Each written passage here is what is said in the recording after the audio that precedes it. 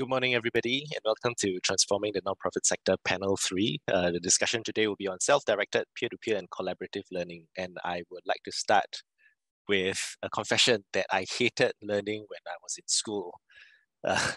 If I look back at my primary and secondary school days, did I do well? Okay, I did reasonably well, but I hated learning. And the reason is because learning was always an individual effort, right? And your classmates were basically your competitors and you needed to do better than them. So I would have a friend who would, after every test, we get the test results and he'd come and say, hey, how much did you get? How much did you get? And before the test, he would be like, this test is so difficult, I would surely fail, so tough, I didn't study much. And then he would get his test scores back and he would get an A.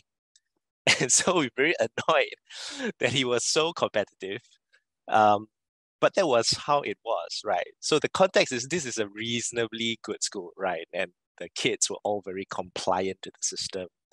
But ironically, they were so compliant to the system, but they were so competitive to one another. Amongst very close friends, maybe you will help each other out a little bit. You didn't understand what the teacher was saying, but largely, learning was an individual effort. And sometimes the evaluation rubrics at the time weren't so clear. So I was a very obedient student and I did okay. So sometimes the teacher will get me up on the board and say, okay, Justin, do this math sum.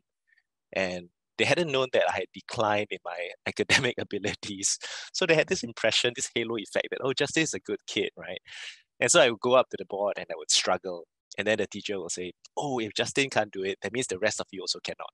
Right. And then this will irritate the hell of my friends who felt that they were smarter than me. And so that was the experience of school for me. And when I found out that learning can be self-directed, peer-to-peer, collaborative, I was instantly intrigued because this was entirely alien to my experience. My experience was you were dismayed when your classmates or your friends were smarter than you. But, can we instead rejoice if your friends were smart? Could they not then be the ones who taught you? Could you not feel like you were in the same boat, that you were learning things together? And if you were smart at something, you can teach me that. And if I was good at something else, I can teach you that. And so some of my adult experiences in learning have been far more fulfilling. It's more peer-to-peer. We explore a topic or an interest or concept together with others. We will watch a film together, discuss it, read a book. But although in highly unstructured or unfacilitated ways, and if kind of bring it back to today's audience in the nonprofit sector, a lot of us kind of work with marginalized groups, maybe youth or seniors. At least for the youth, if you don't do well in school, you get tuition. And that's our standard solution, right? If you couldn't afford tuition, then there is assistance for it. And in the meantime, the tuition industry balloons to this billion-dollar industry in Singapore, feeding off the anxieties of teachers, parents, students alike. And so the largest significance for me for this kind of peer-to-peer concept is if we could unlock the learning capacities of communities themselves so that they can teach and learn from one another, would that make a dent?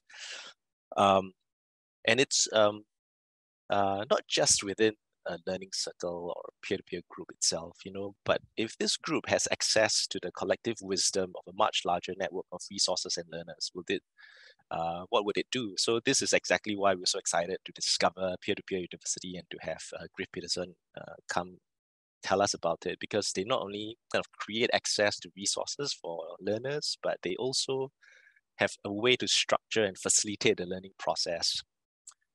So the relevance for the nonprofit world, I suppose, if you're working with youth or seniors, lifelong learning, all that, right? There's some kind of possibilities there for you, but also amongst the nonprofit professionals themselves, we already understand communities of practice, and maybe communities of practice can be structured more in terms of peer-to-peer or collaborative learning. I think that might be interesting. Maybe certain attendees here would resonate more, especially I think of after-school care, where I just passed by my local after-school care, and this is the void deck of a flat, and the kids inside were reading comics and playing video games, which I love. You should do that. But they were just kind of each on their own desks doing their own thing. Some were doing homework, and I wondered, maybe peer-to-peer learning can be done there. That might be interesting. Many of you run training programs as part of your key business, or you run academies or the training arm of your organization. I actually got into this concept from a project with Beyond Social Services, and I think some of them are in the room today. And thanks to Beyond, they were trying to help set up peer learning groups for their youth. And so we dived a little bit deeper into this, and I found out more about it. And I'm also very glad to have Raja with us today from Cinda, and IPS is working with Cinda to try to pilot a kind of learning circles in the community. And when we discovered, and we wanted to have discussants come and kind of weigh in on and talk about the concept, the National Library kindly offered up a representative. And when Zul came and said, oh, hey, by the way, we do all this kind of support for learning communities, and say, wow, you can't be a discussant, you have to come and do a mini presentation. So he'll do that after Griff goes. But I do think that there's an even larger significance here. So in Griff's presentation, he pointed out to open educational resources. And so there's a movement towards freeing up access to education. And I just want to read you a couple of quotes from the stuff that he pointed me to. The open education imagines a world where each and every person on earth can access and contribute to the sum of all human knowledge, which I think is great, because the whole conference is about mutual aid and the commons. It's about solutions to help us help one another.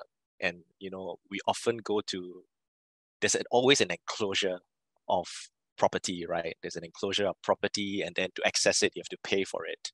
That's how the market works.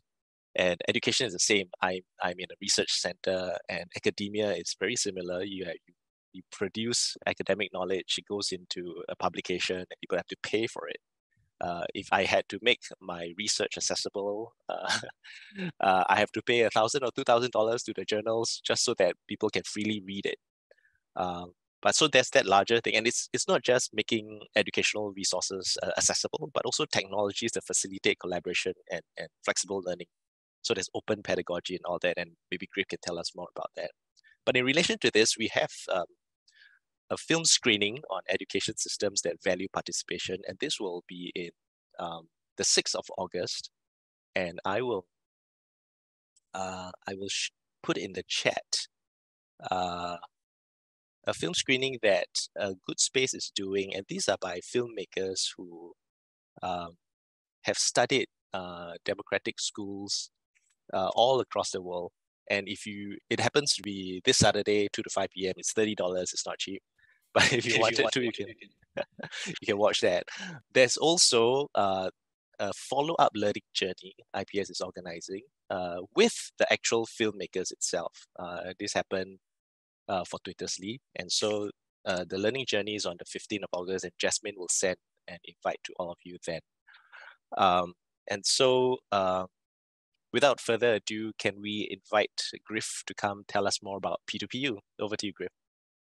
Absolutely. Thank you so much for that introduction, Justin. It's nice to be here. It's actually 6 o'clock in the evening yesterday for me. I live in Phoenix, Arizona in the United States. I was very, very happy to get this invitation and be able to come and speak with you. I'm really looking forward to hearing more about the nonprofit sector in Singapore. And I think Justin really, you set a really nice framework for how we try to think about teaching and learning at peer-to-peer university.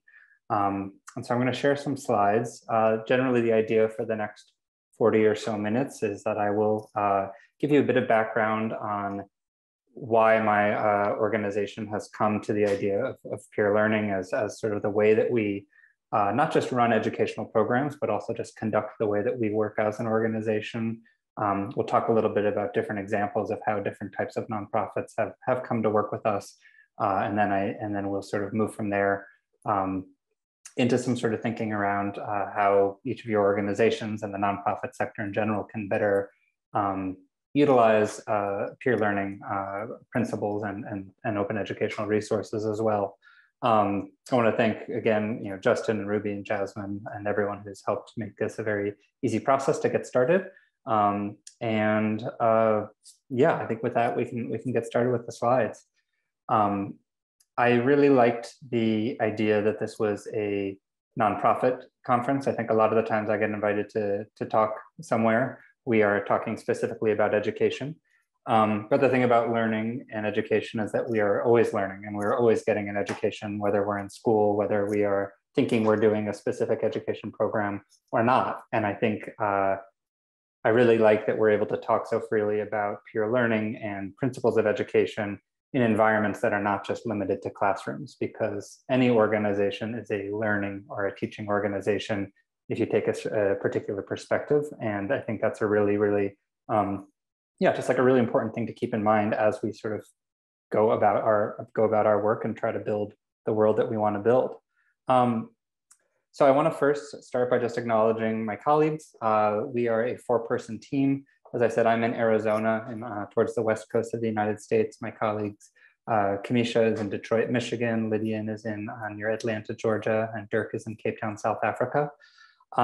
We have worked together for 7 years or so to build this Learning Circle program.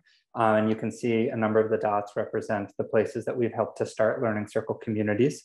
We are not everywhere in the world. There's a nice sort of empty space on the right-hand side of the map, and we would love to sort of let this conversation be the beginning of some more relationships in Singapore. And so I will certainly share my contact information at the end, and my colleagues and I would be very, very happy to sort of talk with you about more specific details after today. So Peer-to-Peer University is the organization that I serve as the executive director of. We are a nonprofit organization based in the United States. And really the sort of principle of our work is that learning is better together. The organization was founded as a result of the Cape Town Open Education Declaration, which was written in 2008. And if you haven't read this, I recommend reading it. It's very short. It's freely available online. And the spirit of that declaration was that the way we learn is so much based on sort of the tools and the resources that we have access to. And in that way, publishing companies really determine so much about, how we learn, because we think about, well, how do we get access to books? How do we share those books? What are the rules regulating how we create new knowledge? And basically a group of people came together in 2008 and said, the internet allows us to think very differently about the way that knowledge is created, knowledge is shared. And it was really sort of a manifesto for how teaching and learning and educational institutions could think and act differently. To Justin's point, how do we try to imagine worlds where faculty aren't so incentivized to put all of their publications and all their research behind a paywall? It's not always as simple as just telling people to put everything out there for free, because there's a lot of, lots of other considerations at place. And this is a very, it's a globally entrenched way of thinking around who gets to be an expert in a topic and what happens to that knowledge. So the vision that my organization puts out is that knowledge should be freely shared, that learning is best done with others, and that education is a social good. And that those are the values that have really driven the work of Peer-to-Peer University since its inception as an idea back in 2008, which was, I should have said, maybe 5 or 6 years before I joined. To begin, our organization was really focused in helping universities build online learning communities. And so P2PU was founded at a time before there were MOOCs, these massive open online courses, before Khan Academy, edX, Coursera, a lot of these sort of big global players have started to sort of think of learning as sort of a very widely available activity that can suit different people at different stages in their life. So we were working with universities to think about how they could create online learning experiences that were collaborative, that were creative, that were engaging. We were involved in building the first open badges standard, the credentialing for, outside of formal education, wanting to recognize people for the work that they've done. And we also were involved in building the platform that supported these first massive open online courses in 2012 or so. I also just want to note, I do see some comments coming through. I'm going to not look at those at all for the time being, but I certainly will come back to all of those as we get back later in the presentation. So anyway, I joined the organization at a time that online courses were really sort of taking off around 2012, 2013. And I really want to just sort of pause and note a little bit of terminology, because I might be using different terms interchangeably, and I think it's important just to be clear about what the different concepts are. The first is being OER, which is an open educational resource. This is really sort of the gold standard of being able to freely not just share, but also revise and remix and retain, keep something and make it what you want it to be. Often giving credit for, to the original creator. And this is, Creative Commons as an organization has really emerged around concepts like OER to help people get credit for their work or be able to maintain some sort of legal authority saying things like, if I give this away for free, you can't go and charge money for it. So there's a whole world of licenses that are sort of centered around open educational resources. And this is sort of you can sort of think of this as the content equivalent of like open source software for software. And so when P2PU, when we develop anything, if it's software, it's going to carry an MIT open source software license. If it's content, whether that's an online course or a resource, it's always going to be it's always going to be OER. But OER can take many forms. It doesn't have to be a full online course. A blog post that has an instructions on how to do something can be OER. And I think that's one of the points that I want to make too, is that we should think more broadly about what a course is and where we can go about trying to find what we need in order to learn together. MOOCs are sort of a term that seems to maybe be dying off, which is maybe a good thing. But this is sort of that massive open online course that was popularized by Harvard and MIT and Stanford as a place where thousands of people could come together and take a university course from around the world.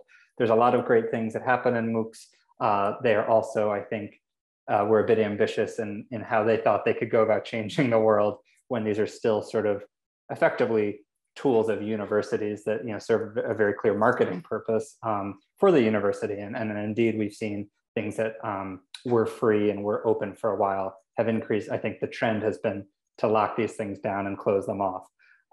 Online course and online learning resource are really just general terms. But again, I want to make that distinction that the idea of a course or the idea of a scaffolded learning experience where a group of people are working through something together, the curriculum can sometimes form itself. And we don't necessarily need to have a 16-week course that's created in advance for a group of people to successfully work together.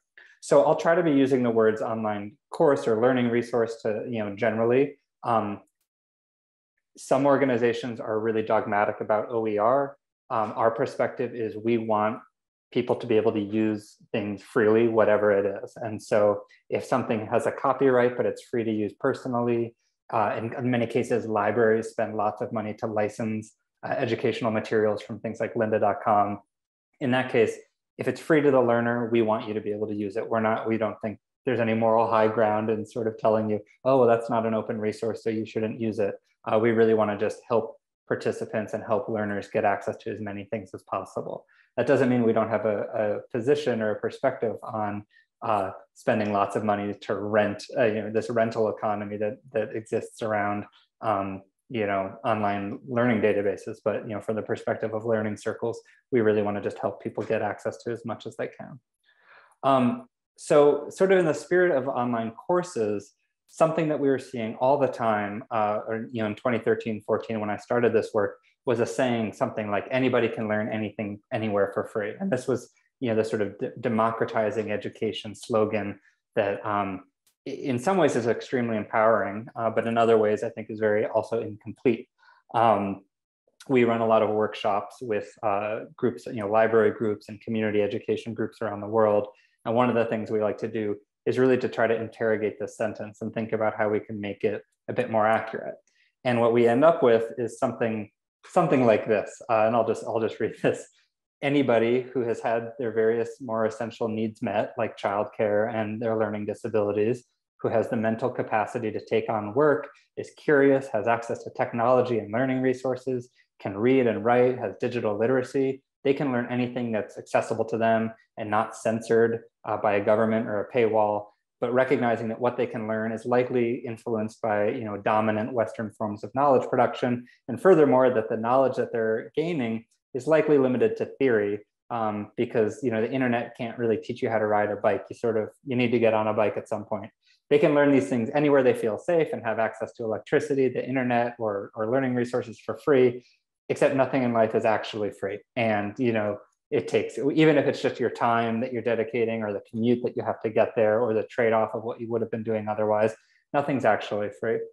And so this is not as nice of a marketing slogan for a online course provider, but I do think it's a lot more honest about the things that everyone has to overcome as an individual or in a group environment in order to learn together. And so on the one hand, this maybe feels overwhelming. I think, you know, it feels overwhelming to me. But on the other hand, I think it's also quite liberating to recognize this, because what this also means is that online courses, we don't work for courses. Courses work for us, right? Courses should really be helping us to formulate the questions that we want to ask, not be telling us the answers to everything that we have out there. An online course, an online learning resource, no matter how good it is never going to solve your problems. And I think that we don't need, you know, permission. We don't need to follow things exactly the way that they're created. Really, we want to try to build learning environments where it's very clear that the goals of the participants are far more important than, you know, the order or the type of learning that the people who put the course together thought this group should use. You know, so a formal classroom environment, you might say that like the curriculum, half the curriculum walks in with the students, right? That like the lived experiences of the people who are part of the learning environment are as much a part of the curriculum as whatever the sort of state mandated learning objectives are, or whatever you have. And so I think this is really where we try to get to with our partners, is recognizing that we always want online learning resources to be in service of the learning goals of the participants and never the other way around. And, you know, Justin talked about his schooling experience. You know, I also have always found myself to be a very curious person, but it often felt like curiosity wasn't necessarily enough in school if I wasn't doing it in a particular way. And I think that, you know, even for me to sort of, I feel like I'm still realizing this myself after doing this work for 8 years, because so often, you know, you see a fancy textbook, you see a nice online course with a fancy Harvard professor, and, you know, I sort of feel deferential to that. And it's hard to remind myself that that professor doesn't know me, the authors of that textbook don't know me. And what I get out of that is really up to me. Not only up to me, up to the group of people I'm working with, which is where we're going with all of this, is that, you know, a peer learning group is a really great way to sort of recenter an online course or online learning resource. Before we get there, though, I just want to call out that there's a lot we do like about online learning, and that we're not trying to throw the baby out with the bathwater, as you say. And what I think MOOCs have done, and what I think online learning in general has done, which is, you know, a field that goes back a lot longer than just 10 years, is, you know, first of all, the culture of remixing, you know, which is similar to sort of mixtape culture and music that sort of evolved in the 70s and 80s, which is that no single person gets to write the story for a particular topic or subject, and that someone might share something, and, you know, there's, you know, a variety of tools that are available online that just make it a lot easier for somebody else to come and turn that into something that works for them. You know, the idea of the commons and the open source is something, again, that certainly pre-existed the internet, but, you know, there's a lot about internet culture that sort of supports this sort of contributory methodology in which people are creating something greater than what they'd be able to create on their own by sharing their code, by sharing the resources that they're working on. Knowledge isn't static. You know, there's a lot of difference between updating blog posts and articles and courses versus waiting for the next edition of a textbook to come out. There's so many different ways to learn online. It's easy to sort of jump between a very linear framework where you're working towards a thing with something more modular where you're jumping around. And then online learning, just by virtue of, you know, the cost of fiber and electricity, as opposed to sending things around the world and through the post and printing paper, it's, you know, in theory, it should be easy to access and easy to share. And again, this is in theory, because we, you know, a lot of the same sort of barriers to entry that faced pre-internet learning, we're also facing today. When I joined Peer-to-Peer University in 2014, around 2014, I think the question that we were asking ourselves as a 5-person nonprofit organization was, how do we take everything here that we like about the internet and how do we activate online learning along this same value system? How do we take all these great things around open source, the commons, remixing culture, dynamic learning, and how do we create a learning environment that really not only recognizes that, but really embraces that and builds off of that. And this is sort of what led us to the concept of learning circles. And learning circles, just to be very clear and straightforward about it, these are free groups of people meeting together, taking a course or working through some resources together, with one person who sort of takes on the identity as a facilitator to convene that group, that facilitator is not necessarily a content expert. We feel like this brings back a lot of the sort of things that get lost when talking about online learning sometimes, things like personality, relevance, empathy, flexibility, things that we think about maybe when we think of a great experience we had in person or a great experience we had with a teacher, that sort of gets weeded out when we're participating in a number of different online learning environments. I want to also just acknowledge that we did not invent the concept of learning in a circle. This peer learning is probably older than the oldest classroom. I mean, it's probably millennia older than the first classroom, but we're really just trying to help support a set of software tools, a methodology, a course library, and a set of resources and a community really of practitioners who want to sort of think about learning circles as a tool for their organization. Since we started, we've now supported more than 11,000 participants, meeting in 7,000 different meetings around the world. We're really excited about sort of the way that this work has spread very organically, and we have lots of big goals and aims for the next decade of this work. I'll just talk a little bit more specifically about the ins and outs of learning circles, and then we can sort of move on to some of the bigger picture. So I talk about learners and facilitators. There's no expert required, and in fact, we often find that it can be a lot more difficult for somebody who is an expert in a topic to cultivate a peer learning environment because they are always going to be looked to as the expert. It's not impossible though, and I think it's really important. One of the most important things of any learning environment is that you are participating in something you're excited about. And so we do have lots of people who are really eager to share their knowledge and serve as sort of the content expert rather than an online course. But there's a lot of work involved to help think about how they can do that in a way that truly invites participation from the full group without sort of falling back into this dynamic where people are just looking to them for permission really to learn what they want to learn. Group size varies. Generally, we think a good group size is between 5 and 15 people. These learning circles are meeting in a public space, like a public library, like a community center, or in a virtual space. So when we began learning circles, it was an exclusively in-person program, really designed to help reach individuals who were not otherwise going to be participating in online learning.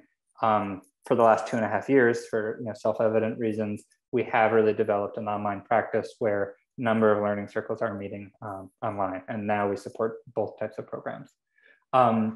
Learning circles are a regular meeting. We default to about 2 hours per week for 6 to 8 weeks. The reason here is we wanted to create a program that feels more than just a workshop, but less than a semester of college. And we have found that 6 to 8 weeks ends up feeling like a really nice chunk of time where a group of people will be able to get their goal, reach a concrete goal. They're not just going to get a brief introduction to something. But it's not so long that it feels really overwhelming at first. We have lots of groups who end up meeting, the learning circle finishes and they keep meeting every week for another year. But to be upfront, we wanted to start this as a very concrete thing that if you participate for 6 to 8 weeks, you will have gained a very concrete goal because of that. And that's worth celebrating. And the final point, to learn about a topic together. And again, the thing that's important here is that they're learning the same thing. I think it's really beautiful when people come together to learn the same thing for different reasons. We think of like public speaking learning circles where you have a few college students who are not native English speakers who are coming to become more confident doing speeches in English. You have some folks who have are out of school and have a job and public speaking is part of their professional responsibilities. And so they're doing this as a professional development component. And then maybe there's some folks who are retired or older who are just really trying to do something fun in their community. And it's really beautiful, I think, to bring together folks who are, multi-generational, very different backgrounds, who share in this instance a desire to learn to become a better public speaker. But it's important that that sort of goal is the same for the group. But the reasons that they bring they do not need to be the same at all. Each learning circle meeting has a few different components that are sort of coordinated by the facilitator. Again, I want to note the facilitator is really a guide and not a teacher or expert. We think of like a party host as a really nice metaphor for thinking of a facilitator. It's someone who's going to show up a little early to make sure the lights are on, to make sure the room's unlocked. They recognize that in the first week or two, they're probably going to be the one who needs to do a little bit more of the chatting to help people feel comfortable. Because again, like it's normal to walk into any learning environment and sit facing the front of the room and wait for somebody to tell you what to do. When we started this work, our first partner library was Chicago Public Library. And it's funny, sometimes you enter a room and you feel like there's a front of the room, like based on where the window or the doors are. But there's this one room they were using for learning circles in Chicago that was just a perfectly symmetrical square. It had a wall, it had a door on all four sides, no windows. And there's like no front to the room, but like, I don't know, it's just like, we're so ingrained to sort of sit facing the front that like everyone sort of figured out like, oh, there's an exit sign over one door. That sort of seems like the front. So when they take their chairs, everyone faces that way. So that it takes a lot to sort of think about learning in a circle. And that's really one of the reasons we decided to call this program Learning Circles, is because it is so entrenched in our mentality that when we are entering, when we're turning on learning, when we're going to learn something, that we should be waiting to be told what we're learning from the expert. So we do a lot of work with facilitators to help them create those conditions for folks to feel comfortable offering their perspective, speaking up, helping out with some of the chores and tasks.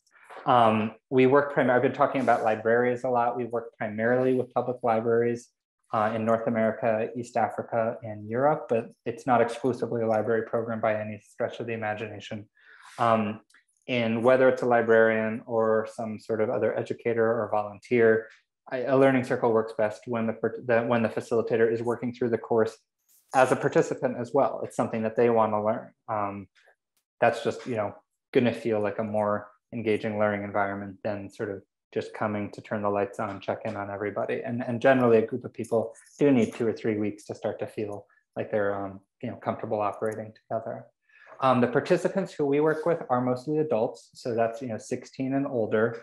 As I mentioned already, there's very different motivations for participation. We ask participants what they're trying to get out of a learning circle, and we feel like there's a very even split between professional development, upskilling, professional development for a current job versus I'm trying to get a job and I think this skill is going to help, versus I'm in school and this is a supplemental education program, versus just I'm here, I want to be part of the community, I want to meet my neighbors. And again, it's really nice, I think, to create learning environments where people are coming together for very different reasons. As learning circles were invented as a in-person program, it's a really good introduction to online learning. And really this was sort of the audience who we were really trying to address in our first project was, can we create an on-road to online learning where at the end of 6 weeks, people not only haven't only learned a thing, whether that's resume writing or public speaking or building a website, but they also feel more comfortable learning online so that they can go off and learn some things on their own or take another learning circle. And so the first pilot project that we worked on, not only were we seeing, like 75 or 80% retention rates where many people were coming back week after week, but I think about well over half of the participants, this was their first time they'd ever done any sort of online learning. And so we're sort of like doing online learning without doing online learning. Like when we promote a learning circle, we're not saying, come take an online course. We're saying, come become a better public speaker. And oh, by the way, we're going to be using these resources on this website. It's called Coursera, but the course is from the University of Michigan. but you're at Chicago Public Library, but there's this organization called Peer-to-Peer University. You know, it's all sort of quite complicated if you sort of try to explain all the different parts. But really what we're trying to do is just help create environments where people can come and have a really meaningful learning experience for free.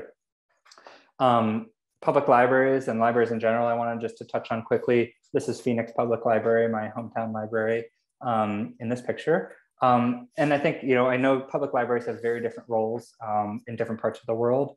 In the US, they are asked to do far too much, frankly. They are this sort of social net that holds a lot of this country together, where, you know, there should be a lot more money invested in you know, in healthcare and formal education and you know, helping homelessness, you know, but public libraries are really there to really help anybody on the terms that they are coming to the library in. They're an absolutely vital and incredible institution that has been extraordinarily challenged over the last 2.5 years, but somehow manages, you know, to continue to be engaging and fun and welcoming and supportive. But the educational values of a public library, I think, are actually far more aligned with peer learning than the educational values of a university or of a college. And that's not to say there isn't wonderful learning environments that happen in formal education. There's obviously tons and tons of incredibly dedicated university staff who really care about their students. But when you look at the sort of baseline values of what a university is versus what a library is, only one of those institutions truly has a commitment to access for all. And only one of those institutions really has a commitment to open-ended learning, where when you walk into a library, they're not going to tell you what you want to learn. They're going to ask you what they can help you find. And that's really one of the reasons that in the United States, I think it's actually officially Cleveland Public Library's nickname, but a lot of libraries adopt the slogan of being the people's university. And so for us here, the libraries were a really clear partner to support peer learning environments. And in many cases, libraries were already doing things like learning circles well before we were involved. I want to just quickly talk about the format of a learning circle. We think it's really important to have a common structure. Two sort of very different examples of communities that I think are relevant are Alcoholics Anonymous and CrossFit. Those are two communities where you can go anywhere in the world to an AA meeting or a CrossFit gym, and you sort of know what to expect. It's going to feel very different. It's going to be different people. You're going to be working on a different thing, but you sort of know what you're getting into, and it's a methodology that's refined over time.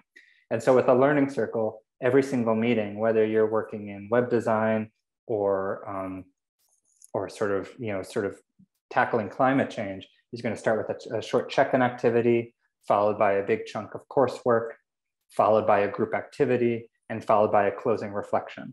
And so a lot of the work that we're doing at our organization is to help look at all of these different online courses and online learning resources that are out there that are relevant for our partners, and helping them sort of massage those course materials into this sort of format. On our website, we have a library right now of about 600 or 700 online learning resources that people have used for learning circles around the world. It's primarily in English, Spanish, German, and Portuguese. We have growing libraries right now in Polish and Finnish as well.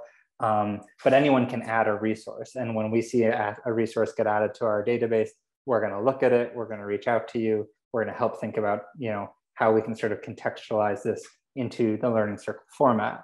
Our goal is not to create a search engine of every single online course. There's already organizations who do that quite well. And that's not really what we're trying to do or what we're interested in. Our goal is to really try to curate a list of really reliable, good courses that are well suited to peer learning. And this is a course library that we are sort of managing and moderating on an ongoing basis. Just to say one more thing about sort of courses, so many online courses, just like formal education, is oriented towards this idea of the autodidactic, super motivated learner at home doing something by themselves. So sort of anybody can learn anything online for free sort of learner. And learning circles are not like that. And so really what the work that we're trying to do is sort of create these sort of guides and resources that supplement the courses that help a facilitator feel comfortable really transforming the framework of that course away from being something that somebody is expected to do at home alone into something that is really creating a good group experience. So, I think a very good follow-up question is what makes a good online course work well for peer learning? What are the things to be looking for to create a high quality peer learning environment? And the answer is not, Web 3.0 and artificial intelligence all the time. A lot of the times it's a lot more simple than that. Really trying to take a project-based approach over a theoretical approach. And again, this is as much for pedagogy as it is for recruiting participants and marketing. It's like saying, learn HTML and CSS is not going to be as compelling as build a website for your small business. And so thinking about projects as a framework that a group of people can work through a topic is a really, really helpful thing to be looking for. When we work with course creators and people who are trying to contribute learning resources to learning circles, we encourage them to be really personal and really upfront about their own perspective and their own biases, instead of trying to appeal to this sort of false sense of objectivity that doesn't exist. It's a lot easier for a group of people to sort of make their own meaning from a learning experience when they understand who created the resource, why they created the resource, rather than presenting knowledge as this sort of static thing that sort of just gets put there that you need to be consuming. We always talk about group discussion instead of user interaction. User interaction is, obviously like a very common term in sort of human-computer interaction and dynamics. But I think interaction so often is sort of a not great proxy for group discussion. And, having people fill out quizzes or sort of having dynamic learning content that, it's like, if you choose this, then we'll feed you this way. If you choose this, we'll feed you the other way. That's still, that's sort of this illusion of choice, or this illusion of sort of personal, being personalized. And I think that, I forget who said it once, but I heard someone say, like, I don't want personalized learning, I want personal learning. And I think like group discussion is a really nice way to cultivate a personal learning environment. Always trying to advocate for transparency over hierarchy. So we're very clear that when we help facilitators create supplemental resources for the online courses that they're using in learning circles, that they should feel comfortable sharing that with a participant. There shouldn't be some sort of answer key or some sort of teacher guide that's hidden away that the whole group doesn't have access to. Again, that's not to say everyone needs to care about the facilitator guide, but we just really want to create an environment where there isn't that sort of hidden notebook where the teacher's just sort of taking notes and you wonder what they're writing, because there's really no reason for that here. We want to think about online courses and learning resources as connected rather than operating in a silo. So again, like this is about where the humility of online course design comes in, recognizing that you're not going to put every single thing in the world into a single course, and better just to be really clear about what you do know and point to other things when you don't know. And again, like one of the best things as an online course creator that you can do for a group of people is to help people learn how to leave the confines of the course to find answers that they're looking for that weren't questions that you could have predicted they would ask. Always open access over closed. And for us, that includes not having logins. We put every course we create, we put online, open access. It's just there. That obviously we lose some insights into, we have analytics, so we know how many people are accessing it. We're not allowed, we lose out on being able to send people marketing emails because we don't always have their email addresses. But, for folks who work with people who don't have, the type of digital literacy that we all have to be here on a Zoom call, you'll know how overwhelming and what a barrier to entry a simple login or password creation process can be. And then finally, operating for low bandwidth over bells and whistles when possible. When you create a course, you don't necessarily know who's going to be using it or why they're going to be using it. And, with the communities that we work with, if something is downloadable offline, if it's easy to translate, if you don't need really intense media, 4K video in order to really get the spirit of the materials, your materials are going to be better used by more people around the world. So I'll just very quickly want to just highlight a few things on our website. So p2pu.org, everything that I'm talking about really is freely available from our website.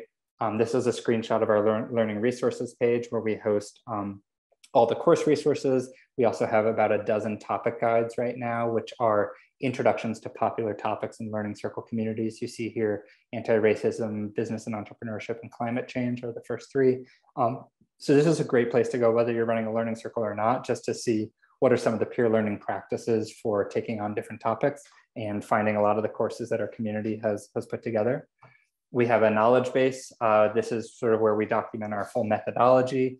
This is really designed as really a place for facilitators to go to find tips and suggestions for creating a peer learning environment. It's where we have, flyers that you can make copies of to help promote your learning circle. We have an extended database of different places we like to look for courses. We have a guide on creating courses. All of this is accessible from our knowledge base. We host events every single month. We try to stagger the time zones so that they work for people around the world. But every month we have a facilitator call for people who are engaged in peer learning right now. And again, this is what I hope is becoming clear, that we don't try to only just tell people to do peer learning, but we try to enact peer learning in the way that we work as a community. And so having a space that our community can come, where we are the facilitators and they're the participants, is a really, really helpful way to reinforce the values and help create environments where people are always learning and always getting new insights and different perspectives on the type of learning environments that they themselves want to create. And then finally, we do build a number of open source software tools that you can sort of think of as like an open source alternative to like Meetup or Eventbrite or something like that, that's really designed for learning circle facilitation. It's not required to use our software tools to run a learning circle by any stretch of the imagination. If you do, you'll be able to more easily access feedback from other people who have used the same course that you're using. We're going to ask you a weekly reflection question as a facilitator every week, and use that to really sort of build the agenda for future community calls. So it's really just about a way for us to know what's going on so we can help you out. But again, it's not required. Yeah, and so these are the sorts of things that we offer and we build. But the most important thing that we build and maintain is a community of practice. And this is a group of people from around the world who are helping inform the new courses that we're finding, the software tools that we're building, in new improvements to the methodology. And I think if I could sort of summarize P2PU's job in one sentence, it's that we want to make every learning circle better because of all the learning circles that came before it. And so really trying to figure out, how do we learn from the groups that are meeting and share that wisdom and that knowledge and that insight and perspective with other audiences who haven't yet started their peer learning journey. I think the best way to measure for us whether we're reaching that goal is when we see communities finding novel problems that we couldn't have anticipated, coming up with solutions to those problems, and then solving them, sharing the feedback, and getting people to come and take on their solutions. So when COVID started, Los Angeles Public Library really works a lot with folks who don't have computers at home. They started conference call learning circles. They wrote some documentation on how they would host a learning circle over the phone, shared that, and some other people started doing that as well. In Kenya, where not everyone has lots of folks don't have computers, but most everyone has WhatsApp, they've started running learning circles through WhatsApp, where they're meeting in person or only online, or only on WhatsApp in some cases, but all the resources and materials, like the course, again, is shared through a series of WhatsApp messages that people can download when they have Wi-Fi connection and then read offline at home. In Cologne, Germany, they got started with hybrid learning circles, where some people who are comfortable coming into the library did, where others stayed at home. And that can create a really difficult dynamic where some people, where you have some people at home, some people on the computer. I think they ended up getting one of those sort of like rotating lazy Susans that you might put, condiments like hot sauce and things on to spin the laptop around. So whoever was talking could sort of see the whole room. And they shared that feedback with our community. And then one other thing I loved in St. Paul, Minnesota, they really wanted people to still feel connected to the physical space of the library during the pandemic. So they did a number of laser cutting and 3D printing learning circles online, but then people could send their files over to the library. The library would print or laser cut those materials, and people could come to the library and pick them up. So these are just a few examples of things that we had, we didn't come up with these ideas, but we helped create the environment where people could play around, share these ideas, and now we've really helped other libraries and other community partners take on this work. To sort of get to the final point I want to be making right now, it's that these community partnerships are all going to start with shared values. And this is where I think we can be thinking more generally outside of libraries, but thinking about nonprofits more generally. For us, without open educational resources or peer learning, we wouldn't be in 90% of the places that we operate. It's really been about creating these environments, being really clear about what our educational values are, and then going and trying to just put our work out there and see how people respond. And when Learning Circles started, it really was about just hosting a learning circle. So libraries said, we would like to host learning circles. And as I've mentioned, public libraries have been a natural partner, but not the only one. But what we've seen in the last few years is that partners are finding lots of new ways to be involved. They're creating courses for learning circles. And when I'm talking about partners now, I'm not just talking about public libraries. I'm talking about all sorts of nonprofit organizations who said, hey, we want to share our expertise in the learning circle format. Can you help us create a course?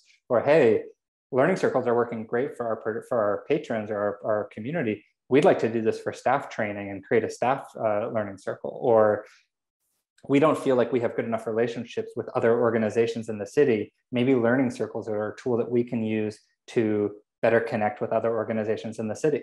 So just briefly to just give a few concrete examples of this and how this has worked out.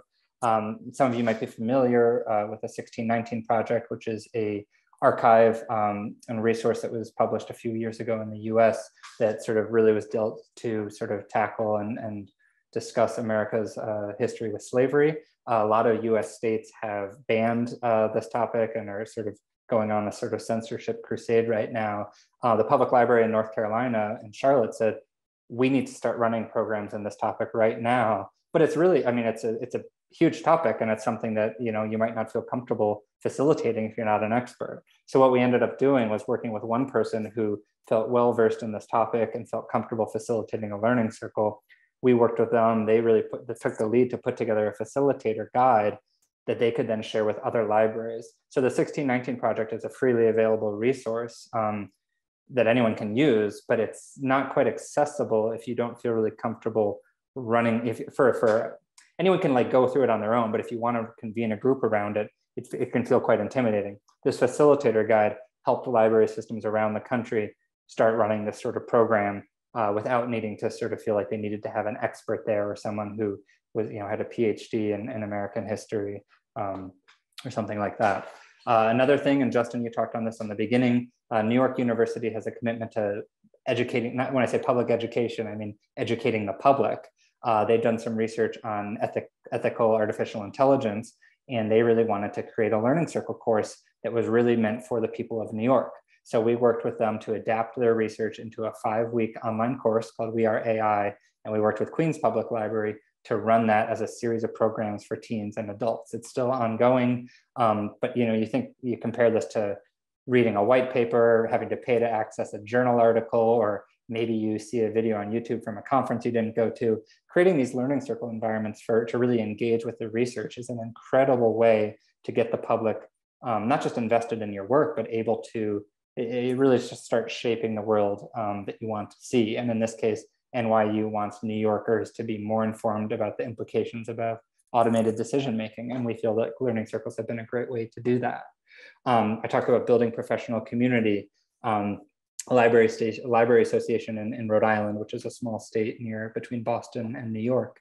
They had been paying consultants to come into Rhode Island to teach them things for professional development. And during the pandemic, they said, what if we spent that money on us instead? What if we work with experts to develop course material in topics that our community cares about, and then we run those as small peer groups for people across the state? And we got academic librarians working with public librarians, working with school librarians, people and archivist librarians, people who weren't otherwise interacting with each other were having these peer groups together, which is really phenomenal. And I think the final example I have is connecting different organizations. We do work with a community college in the US called College Unbound, who's now offering free college credit for people who participate in learning circles. And this has been an incredible, and this is just in the US for now, but this has been an incredible way for libraries to start offering free college credit, which is something they're not able to do before, and for College Unbound to access new audiences of learners through the library who they wouldn't otherwise be reaching out to. So we're really thrilled about all of these projects. We've developed a number of resources on our website to help others create courses, because we do see the Learning Circle course as a sort of glue that's really pulling different communities together. I've mentioned already, I think, the course creation guide, which is in our knowledge base, which is just a series of practices and principles for how to develop a free online course that works well for learning circles. I've also mentioned facilitator guides, which are these lightweight templates that are helped to take an existing online course or archive and turn it into a learning circle. We also have an open source software tool called Course in a Box, which is like an online course builder that is, there and has been around for a long time. And I'm happy to share more about these resources in the future. So we've built a number of courses. We're really excited about all that work. And I think in closing, I want to just sort of put forward the question, what if your organization, what if your nonprofit was the facilitator of a peer learning network? And regardless of what field you're in, I would encourage you all to think a little bit about that. And I really look forward to the discussion where we can talk more about this. Because again, it's for us, it's not only that we want to help people run peer learning in a vacuum, it's just that we want to think about peer learning and open educational resources as the way that we do our work. And in that way, we're able to sort of really be, I think, held accountable to our own values. And yeah, I'm looking forward to hearing what folks think about that.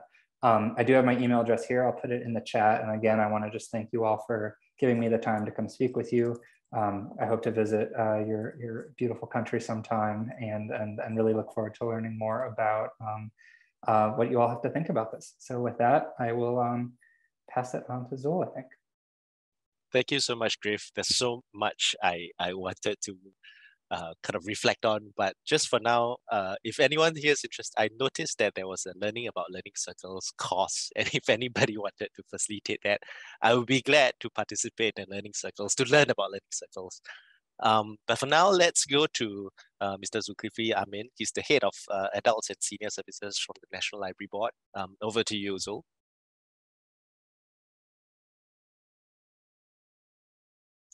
Hi everyone, my name is Zul here, and just let me get the slides started. Okay, all right, I hope everybody can see the slides. So just let me just give an introduction to myself again. My name is Zulkifli. I'm the head for adults services. So when we talk about adults here, it really talks a lot about adults age 18 and above. And my role in the National Library Board is a pretty unique. I don't really have a specific role, but I prototype new services, new programs, design new libraries for island-wide. Our libraries are often changing. I craft new strategies and directions for the adults learning in Singapore as well. So when I was presented with the idea of learning communities or learning circles or interest groups, as how they call it in different ways, right? I was very interested to share because it was a very timely period. If you do check our National Library Board website, National Library Board just started on a journey. It's called a Library and Archives Blueprint 25, a roadmap that will lead us towards changing how libraries function, how we change the way learning is in Singapore. And one of the key pillars that was highlighted was the need for us to empower our learning communities in NLB. And this has actually gone beyond in NLB. I just got news recently that that we will be expanding towards reaching out to learning communities outside NLB as well. And so this presentation came at a very timely period because of two reasons. One is because we are always looking out for partners to make the library as a platform for learning communities to come together, right? And number two is it came at a timely period as well, is because we are out on a mission. And the keyword with my presentation is all going to be about empowering learning communities. And learning communities, it's a little like businesses as well. It's very easy to start learning communities. Anybody can start a learning community, but sustaining a learning community is one of the most difficult things to do. We have observed over the years that learning communities, they do develop fast, but they also die off fast as well. due to a couple of reasons, all right? Many reasons, either facilitators burn out or participation has just died down. All right. So today's presentation will also look into strategies that NLB has taken, all right, to kind of like explore how can we empower our learning communities. Such a very heavy word, empowered, and the strategy, the 5-pronged strategy that we have taken to ensure that learning communities really grow, mature, and even proliferate themselves. So to start off, I think Griff's kind of shared a little bit about what learning communities are about. And I think there's no clear definition. So NLB, we do have a little bit of a loose definition that we have that you can see there on the left-hand side of the screen. The keywords really there is about common interest. Learning communities kind of bring people with common interests together. And there's a form of interaction, learning, and bonding between members. And everybody kind of shares their knowledge together, even resources as well. So it kind of sort of like, I think this phrase here kind of like sums up a little bit of what the presentation was earlier. There's this very open sharing, and I'll share more details about the impact of this towards the members and the library as well. In NLB, we do have 2 types of learning communities, right? One is known as interest groups. So interest groups are really people who come together because they have a common topic of interest. Either it's a hobby-based, non-fiction, it could be even about nature, right? I'll show some examples later. But being the fact that we are from the library, the reading clubs or the book clubs form the monster share of our learning communities.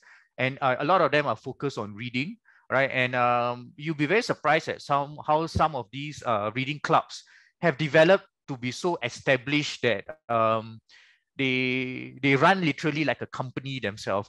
It's quite scary in one way, but also enlightening on the other end of the spectrum as well, which I'll share some examples as well. So today I'm also going to share with you the potential of what learning communities can deliver to the community at large, as well as to how to the extent of which they can really establish themselves within the library.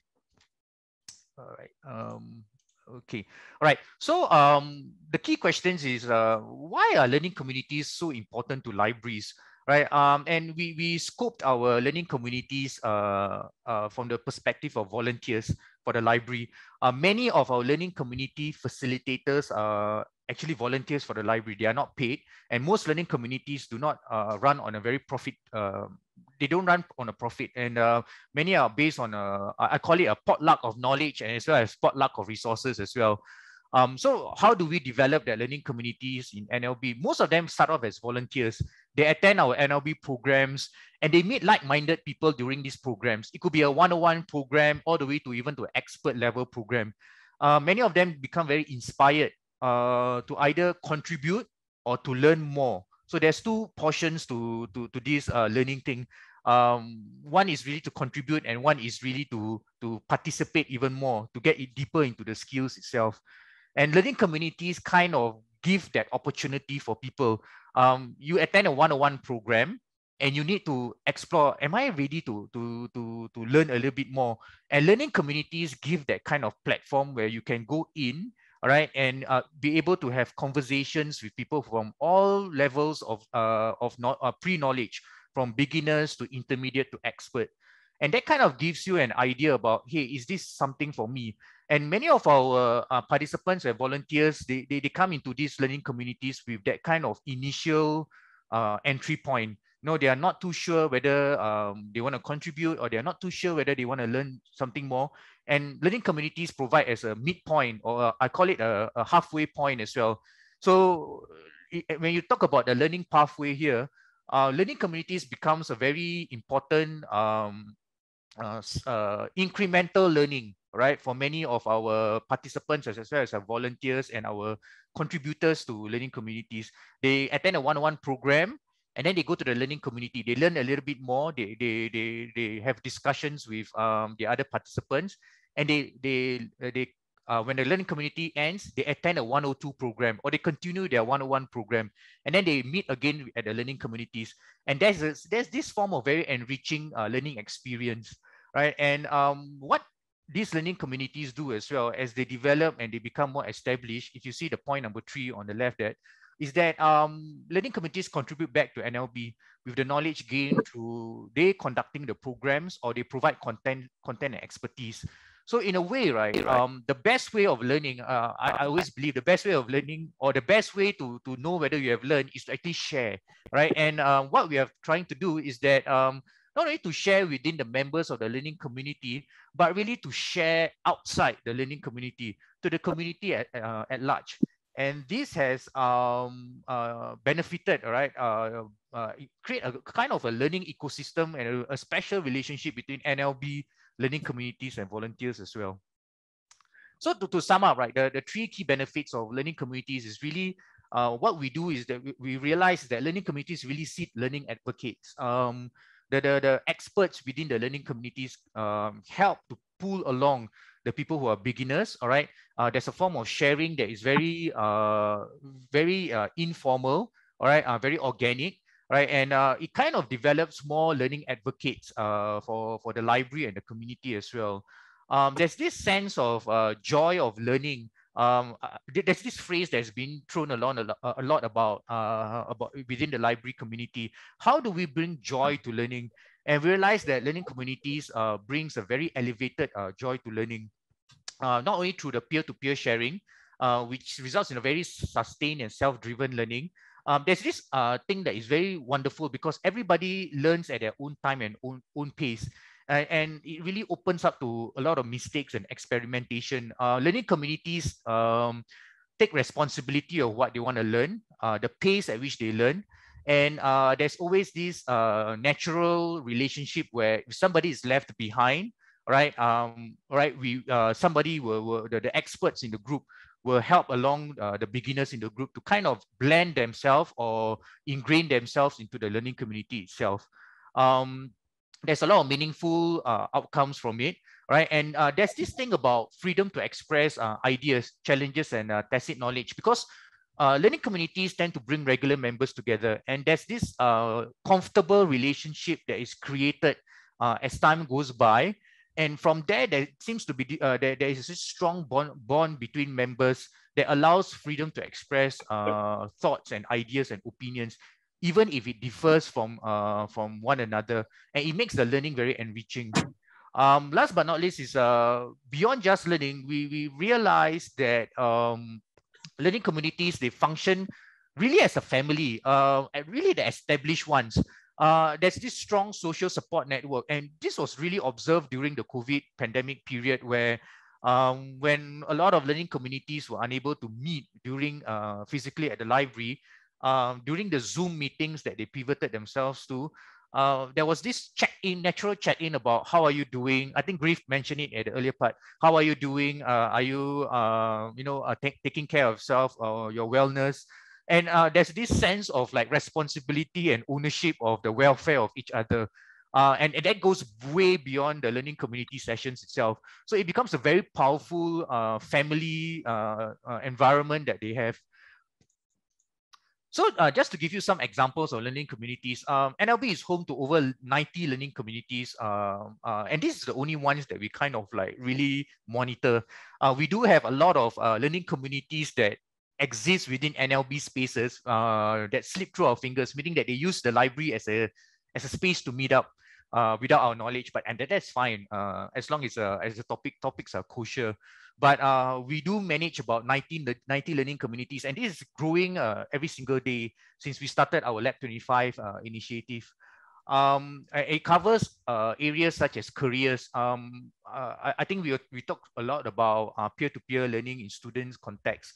We do have one here, which is called the ACCA learning community, where graduates from the ACCA accountants, they come to provide assistance to students taking the modules, and that's helped created a very positive environment for the students as well.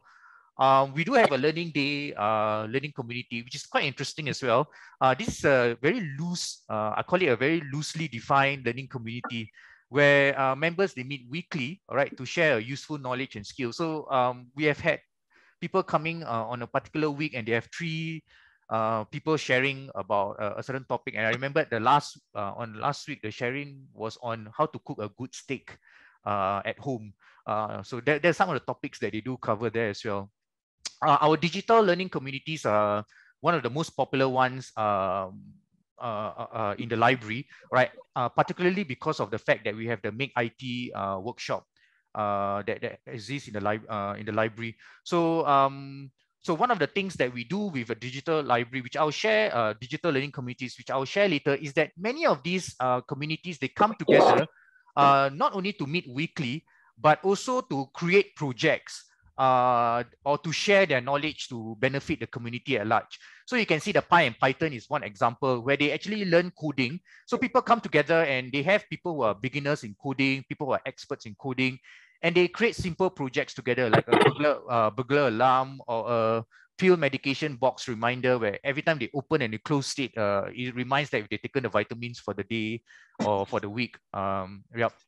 And one example I will share very strongly later is the chatbot LC, which is about over 200 members, quite an interesting group, which they create chatbots which will benefit the community at large. On the arts front, we do have arts learning communities. Actually, it forms the second biggest group of learning communities within NLB, right? One of the key things that they like to do as well is to do showcases at the library as well and the community at large. One I would like to really point out is our ukulele learning community, right? This is an example of a learning community that was so established that they created offshoots of themselves at two other libraries as well. So the group got too big that it was near impossible to have everybody have the same experience of learning ukulele together or creating concerts and songs together, that they decided to create offshoots themselves at two other regional libraries. And they are often performing at during library launches and library events as well. We have others like reading, all right? Of course, reading clubs form the biggest number of learning communities in NLB. And in NLB as well, we do have children reading clubs as well. And one thing I'd like to highlight is that not all learning communities are perpetual or they last forever. There are learning communities that pops up seasonal. So we have learning communities that pops up only during the school holidays, and the children then moves on and during the busy period, exams and all that, it happens, and then during the school holidays they come back again. The same group of people come back again. So this is something that we see a lot in children's reading club. The one that I would like to point out about our reading club is our bottom left club, which is the Taxi Sifu Club. So for those who are not sure what does the word Sifu means, it's the Master's Club. So it's like a teacher's club. So these are really taxi drivers who meet on a monthly basis, all right, to discuss about some of the books that they have read for the month. They meet once a month and sometimes once every 2 weeks. So you can imagine the library, and then the car park is just filled with taxi drivers who have to park their car at the car parks, and then they make their way to the library. Now, this club has been in existence for more than 10 years, and they are so well established that they actually have an executive committee with a chairman, all right, and even a treasurer as well. And it really goes to show the extent of which how established learning communities can really develop themselves, and it becomes very everybody becomes very invested into the club itself, that they have created this executive committee, and it shows how impactful such clubs can be. The reason why I do feel for clubs like this is because they become so well established that sometimes when I sit in for clubs like this, I do feel a little left out. Which is, I think, is something that the library has to play a role in ensuring that they integrate themselves with the club. But this is a very well established club, which requires very little to no intervention from the library itself, other than the fact that we provide space and publicity for them. All right. So as I mentioned earlier about the library and archives blueprint, we have started this journey where we have 4 pillars. And if you look at the description within the pillars itself, learning communities fits in most of these pillars. Creating lifelong learners, creation of Singapore stories through our learning communities as well, to bridge the gaps in learning as well, to ensure that everybody, no one is left behind in learning, right? And learning communities actually represents a very, very lucrative platform. It is free. everybody is open to allowing anybody who's interested. It doesn't matter what background you are, what educational background you are, you have the opportunity to learn or contribute back to the community or within the learning community itself, no matter what prior knowledge or pre-knowledge you have, right? So this is something that was very important in our Lab 25, empowering our learning communities. So you and as you can see, one of the key things that we have decided to embark on especially under the learning marketplace for Lab 25 was the fact that we have 6 topics that we decided to focus, especially for adults, and that's digital career, sustainability, reading, arts, and wellness. These 6 topics were chosen because of a national agenda of the national needs, all right, needs of the community within Singapore. What is priority with our partner agencies as well, and as well as based on the feedback we got from our patrons as well. So these 6 learning frameworks, as you can, if you remember what I shared earlier, many of the learning clubs, they are associated themselves with one of these learning frameworks, 1 or 2 of these learning frameworks, right? And this is something that drives us forward in being very strategic with working with certain partners, major partners in seeding new learning communities, which I will share after this. So in empowering learning communities, we came up with 5 strategies here: recruit, retain, recognize, reinvent, and re-network. As I said, mentioned earlier, it's very easy for us to start a learning community. It's very easy to seed a learning community, but it is quite a difficult one to sustain learning communities. And we have seen learning communities that have a lot of potential, but they died off due to one reason or another. So based on these observations, we came up with these 5 strategies. The first one, to ensure that the library becomes a very attractive platform to set up learning communities. Which I will share later, some of the deliverables. How can we really make learning communities not only survive, which is the first phase of most learning communities, but also to mature, establish themselves, which I showed some examples earlier, but most importantly, to be able to see if they can grow not only in terms of the number of members, but also be able to proliferate by building new learning advocates within their learning communities, and then create offshoots learning communities for themselves. Doing some to recognize their appreciation. Just a little point on this, right? Quite a funny story I like to share. When we first started on this journey, right, we thought that learning communities facilitators would be wanting things like, for example, certificates or reimbursement of some sort for their travels, or a meal voucher. And when we did the survey, surprisingly, many of them didn't want that. They just told us that, I'm just happy if you give me a cookie once in a while. You drop by and drop me a cookie just to have a snack. But other than that, I really don't need anything. And it really goes to show the essence of what learning communities are. They're not out to have any personal gain. They are not out to make any monetary gains for themselves as well. They are just out there really to share what they want, all right? And they're not really expecting anything. And the thing that we realized most, that the feedback that we got from many of these facilitators and members, is that give us a chance to share our knowledge, help us to share our knowledge to the community. That is how you can show our appreciation to learning communities, which kind of stunted us, but it kind of got us rethinking about close the door, no one around. Communities.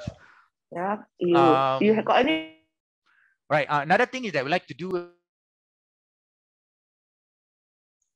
We wanted to do as well is that we wanted to reach out and develop learning communities beyond just physical ones. If you have noticed, all right, there are a lot of learning communities that kind of organically created themselves. I'll use one very extreme example. Believe it or not, lunchtime pantries are actually a good place for learning communities to develop. You'll find that people meet during lunch, all right, and then they talk about whatever topic of interest of common, like men, it could be about, especially men around Singapore, especially with the English Premier League starting on Saturday. Let's talk of the town. And they start talking about it until the season ends, every time they meet for lunch. Believe it or not, that is a form of learning community. There's a common interest, they meet regularly. The definition of learning community is really beyond what we really think, where we meet people, where people come together in a room and they sit together and they learn off each other. But learning has become more organic than that. You know, you don't need a fixed time and space. And I'll show you some examples later of how NLB has kind of like reached out to some learning communities that is beyond just physical learning communities. And last but not least, the re-network, where we wanted to see how learning communities can network. We saw a lot of learning communities that are very similar to each other, or somewhat similar, but they could do well by coming together to do some form of best practices sharing, resource sharing, as well as even sharing of their members as well in terms of expertise of knowledge. All right, give me a moment. Okay, so the first step we wanted to do was recruit, and the first thing we wanted to do was to create a strategic partnership to seed new learning communities. And this is a very simple process. Some people, when they read it, they say, "Oh, this is quite straightforward," but it's really a very strategic approach, where we firstly identify key partners that is relevant to our 6 learning frameworks. And then we explore with these partners to potentially seed new learning communities. And we made sure that the outcomes of the learning communities meet both the partners' needs as well. From NLB's point of view, how can these members of this learning community enrich and learn together? From the partner's point of view, how can it meet some of these outcomes? So for example, like a sustainability outcome, how can the members actually be more aware, all right, of some of the sustainability topics related to the agency itself? Also to reach out to untapped learning communities outside NLB, and how partners and us can share resources, all right, to support, to ensure that these learning communities thrive. So one of the key things that I would like to point out as well is that the library cannot survive alone, all right? Whether it's programs or any projects that we approach, that we do embark on, but really we work very closely with many of the partners that we touch base with. So these are some examples of major partners that we have worked with, or we are working with, actually with most of them, right? To reach out to learning communities as well as to seed learning communities. You will find that we have private organizations, government agencies, even agencies that are international level, even schools, IHLs as well. But the key point that I'd like to say is that many of these partners generally see the vision of learning communities and how learning communities can benefit them, right? And this common understanding that helps to develop the learning communities as well. The other thing that we wanted to do when we wanted to recruit or seed new learning communities was to create this dedicated learning communities portal. I'll put it in the chat later after the presentation, right? But LearnX, if you Google NLB LearnX communities, you'll find that there's a dedicated portal where we list down a directory of learning communities. How can anyone start a learning community in general, not only within NLB, and how actually even things like, for example, basic etiquette in attending learning communities. And these are some of the things that we share in our portal as well. And that's where you can go as well to see the full list of NLB's learning communities across the learning frameworks, which I shared earlier. So you can see some of these EDMs that we have on our website. And also we do send it out to anybody who's interested in starting a learning community or even to join a learning community as well. You can see how some little guidelines and some approaches you can take to start a learning community. You know, as I mentioned, getting started is quite simple, but that's where the library comes in to help build the community itself. Not only to provide space, to provide support in terms of how to run. Some of the facilitators do feedback to us that they need help in developing themselves as a facilitator as well. You'll be very surprised that there are people who are introverts who do wish to start learning communities. It is a personal journey for them to actually overcome their introvertness, to share their knowledge as well. And this is where the library comes in to help them as well. Getting the word out, the publicity and the resources to grow as well. So you can see from that little EDM that we sent out, we didn't want to send out a too detailed one, not to scare off any potential people who would like to start a learning community. The other thing is that to retain learning communities as well, the key thing that was very important is retaining them, making them survive, mature, and grow. And one of the key things we do is that we provide them a resource support. which is a very, I would say a small token sum of $350 per year. And many of these learning, let me digress by not saying the word many, but some of the learning communities have used this $350 to kind of help them with buying of resources to help maintain their learning community. It could be, like our ukulele club use it to maintain their equipments. Our book clubs use it to buy highlighters to highlight the books on their personal books, some of the key points, things like that. But this is a very surprising observation. What we realize is that many learning communities do not want to redeem that $350. This again came as a shock for us. And when we asked them the reason why, the main reason given to us was that they are just happy being potluck in using the potluck approach in bringing their resources together, and there's this form of satisfaction that they get from doing that itself. So some of these little quirky informations that and observations that we have. The other thing is that the skill support is a key thing that we are embarking, and we have already embarked on. Really a lot of to do with the facilitators themselves. Facilitation skills, handling difficult conversations, even making our learning communities PWD friendly. How do you interact with PWDs participants, people with disabilities? How can you, for example, change your content or resources to make it people with disabilities friendly as well? Everything from PowerPoint captions and things like that. So these are some of the things that we have embarked on to upskill our facilitators. And they really appreciate that because they realize that it's something as a personal development for themselves as well. And the third thing is really the one that we always want of our learning communities to be able to grow, all right, and to groom new facilitators as well. So this is just a snapshot of some of the little programs that our facilitators attend. They go through things like, for example, basic videography, cinematography skills. Sure, if you look at the word sure, there is a program that we created to ensure that the information that our facilitators take, the resources they create, comes from legit or reliable sources, right? Yeah, with a lot of information out there that can be very, very discerning and untrue.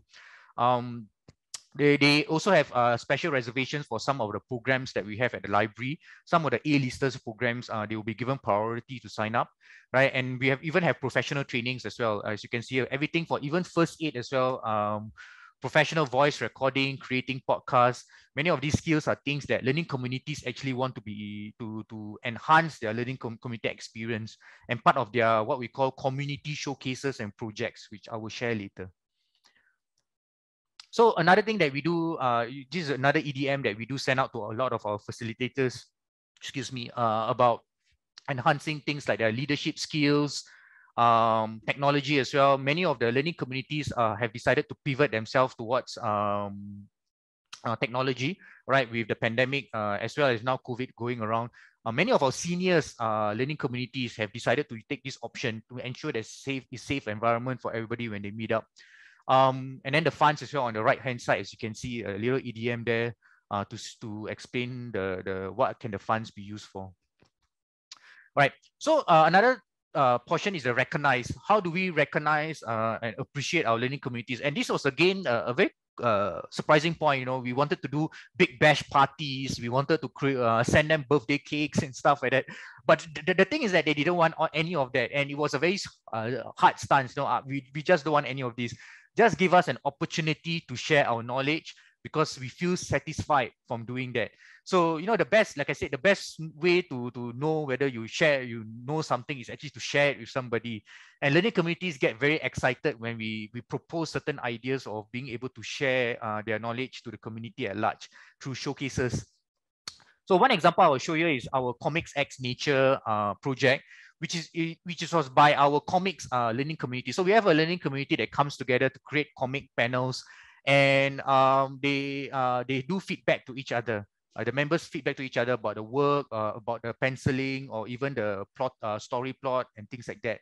So we decided, as part of the opening of the new Choa Chu Kang Public Library, which is a very sustainably themed library, which, by the way, was awarded 2 days ago one of the best green library in the world. which I'm proud to announce. All right. We decided to create a series of comics. All right. We approached these comics and said, hey guys, Choa Chu Kang is opening, and how about creating some comics that is related to sustainability? And these are some of the snapshots that they created here. Very easy to read, very simple, that is able to reach out to the audiences. So we did a print, and it's available on format as well. If you go and visit the link, which I'll share with you later, you can see some of these works. The one that I mentioned earlier, chatbot learning community, is an amazing learning community which is balloon. I'm tempted to say out of control, but they have ballooned themselves well. And this is a collaboration between NLB and a private company called AI for Impact, which looks into AI technology. And what they do is that we decided to bring people who have no prior knowledge to chatbot. They learn about the chatbot technology, and they create projects out of that helps to benefit the community. And we share this chatbot with the community at large.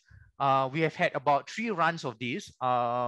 So each run they will have the members will come together, and then they will learn chatbot. And then what they will do is that they will create projects, and then they will help each other to make sure that the projects becomes into fruition.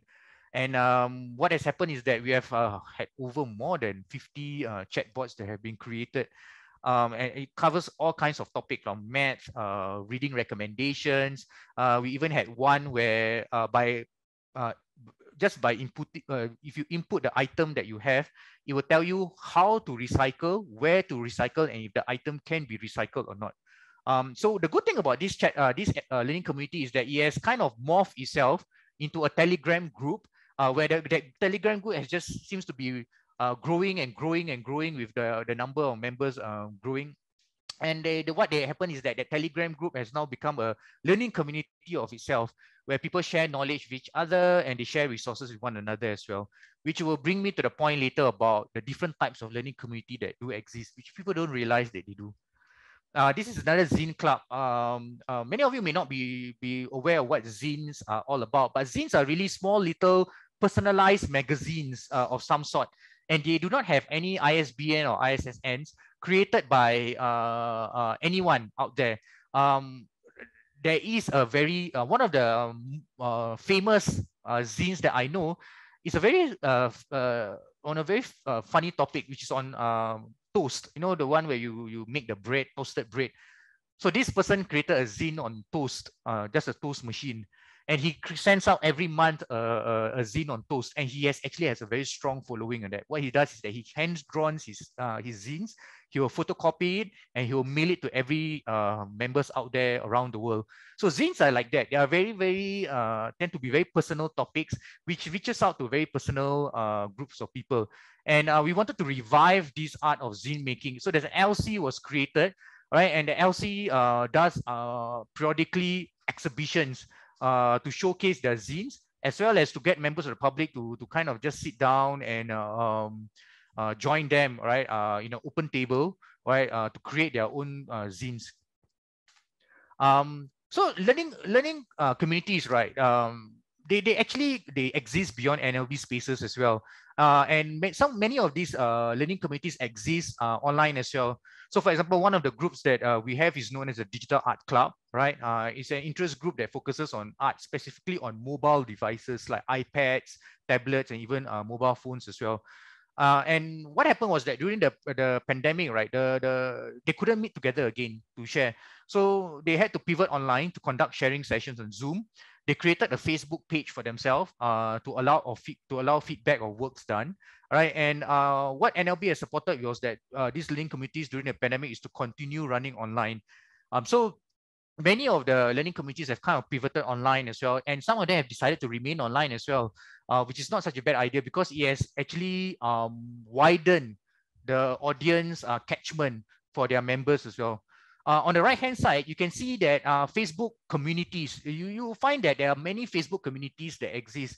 I'm a personal member of a horror movies Facebook group, and and there are actually talks and resources being shared by members of that group as well.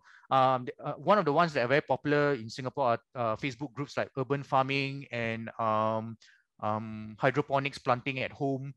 These are things that, so these are groups that NLB are reaching out to as well. And how do we plug ourselves into these groups? Is that we not only do we share our resources within these groups, all right, but also we invite these groups back to the library, all right, to share their knowledge or their expertise, right, to move out from that learning group to beyond, to be able to contribute back to the community as well. Hi, Zul. So sorry to interrupt, but Yep. we have about 25 minutes left. I was hoping we could. Okay. The examples are fascinating, but we could wrap up soonish, then we can get to a discussion. I think there are lots of people eager to ask you questions. All right, Ken, I'm reaching soon, right? So to extend on that point, to reach out to the external learning communities, all right, what we do as well is that we provide opportunities for them to conduct programs within NLB spaces. We provide them resources as well, an opportunity to move to NLB spaces for permanent space, as well as support by NLB to do community showcases. Right. That's a second last point, is that learning communities do not always exist perpetually, as I mentioned earlier, and they do come together for a common cause to do projects as well. So for example, the Great Makeover project is one example that we have, where we have people who are like-minded, environment conscious people coming together, right? And for a period of time, they learn from each other about the environment that they are living in this case, Choa Chu Kang town, right? And they try to solutions for the community in relation to the environment. On the right is a gathering of what we call the Mecca program, where we bring artists together, and these artists mixed together with the community, all right, create a performance, all right, based on the message that they would like to bring forward. Last but not least, the re-networking, all right. What we do on an annual basis is that we bring our learning communities together to do some form of sharing of knowledge with each other. And this is what we call a 5x5. Each facilitators have about 5 minutes to share about their learning community and some of the best practices as well. And we realized that by doing this networking, it has helped to bring learning communities together, share resources, as well as being able to help each other grow as well and survive. So I have one video here, but I think I'll skip the video. All right, you can actually go to the LearnX community's website, all right, to have a look at the video. This video is by one of our origami club, which is a very simple club, but that club has grown so big, all right, that they have done community showcases, and the facilitator himself has grown that learning communities to many other libraries by developing facilitators himself. So have a look at the video if you can. It's about a 3 minutes video, right? And that can be found on the LearnX community's website. I will put it in the link later, right? With that, I end my presentation. All right, thank you. Thank you so much, Zul, and we'll circle back to you after we hear from Mr. Raja, who's the Chief Operating Officer for SINDA. And we've invited him to kind of give reflections on these ideas that have been shared, on whether it works in our context and what he feels about them. And then we'll kind of go back to Zul for you to also reflect on what Griff has shared about peer-to-peer learning. Sure. Over to you, Raja. Yeah, thank you so much,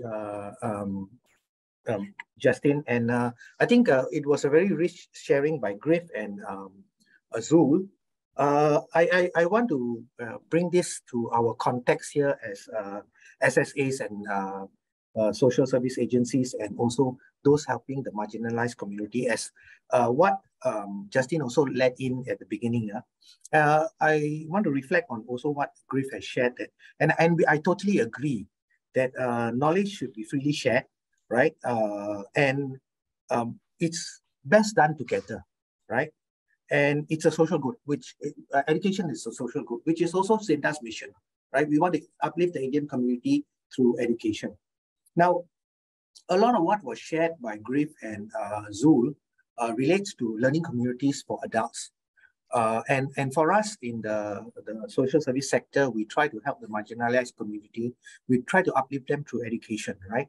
I'm very thankful for being involved in this learning community project with IPS, Justin. And I have to give a shout out to Beyond Social Services and Ranga especially, because they started this groundwork which led to us looking at launching a pilot. Now, this peer-to-peer learning in the educational sector is not new, right? And you see that in the mainstream schools also. And I think the Ministry of Education has realized this. So you see classrooms now being mixed ability classrooms, right? So because they realize that the stronger students can help the weaker students. Now, and in the Institute of Higher Learning where I was also, we also understand that really they learn from each other best. So we have formed peer support networks, peer tutoring networks, and things like that, where seniors check in and help the juniors, right? But now, how do we do that at the community level is something that we need to explore. You know, for us at SINDA, largely we have used tuition, as what Justin has mentioned, and we use tutors that are actually trained teachers to run small class sizes to help bridge the learning gaps for the students. Now, the reason for doing that is because then we can ensure that there is a standard level of quality across all the programs that we run, and you know, we are able to maintain that level. But again, the ability for us to leverage on learning among the peers is also very important, because we know that we, as what Griff talked about, the normal teaching assumes an autodidactic kind of, you know, motivation level, super motivation level at the learner, right? But sometimes you need to also instill that opportunity for the learner also to pick up some of that other non-academic related values and all that from the other people in the circle, right? So we are looking at launching a learning circle project. Zul, I checked in with Zul. Zul said he will provide the facilities. We also have community partners that will look at that. Now, the key thing for us is really something that is raised by Zul, is also how do we sustain this learning community for a longer period of time? Because if the kids come into this, we have to ensure that we bring them through the entire academic calendar, and also to follow them through when they continue on with their education. Now, a few things, right? Learning community, we need spaces and we need facilitators.